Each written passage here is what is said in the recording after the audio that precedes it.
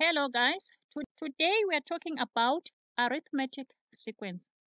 An arithmetic sequence is a sequence or number pattern in which the next term is obtained by adding or subtracting a constant number. For example, in the sequence 5, 8, 11, 14, and so on, we add 3 to get to the next term. And in this video, we will look at how to find the sum of the first n terms of an arithmetic sequence. Now, to find the sum of terms in an arithmetic sequence, we use the formula Sn is equal to half of n times 2a plus n minus 1 of d. In this formula, n is the number of terms to be added. It gives us how many terms we want to add.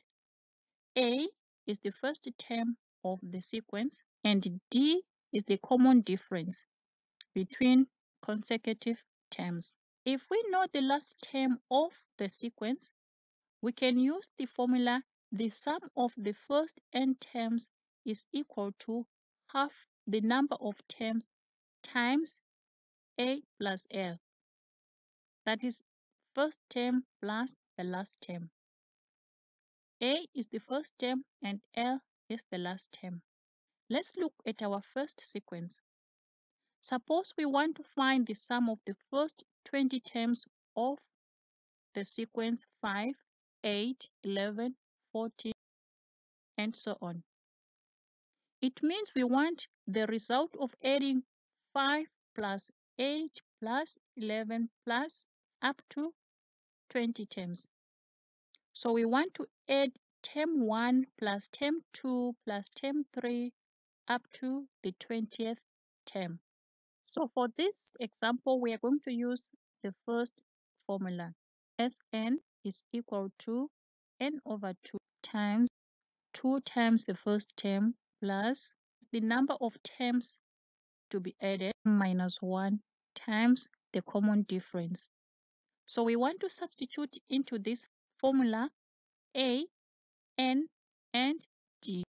Our N is going to be 20, A is 5, D, the common difference, is equal to 3.